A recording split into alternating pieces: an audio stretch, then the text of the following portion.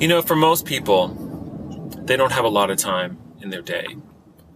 Once you deal with work and housework and putting a meal on your table for your family, your prayers and your church meetings, there's not a lot of time left. Long walks on the beach.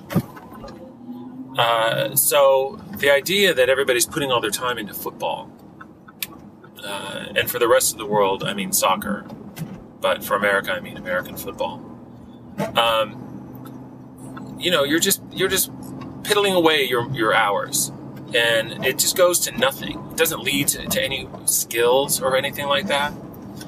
If you're going to waste your time on professional sports, there's really only one professional sport that's going to actually lead to something later in life, and that's water polo. I mean, obviously.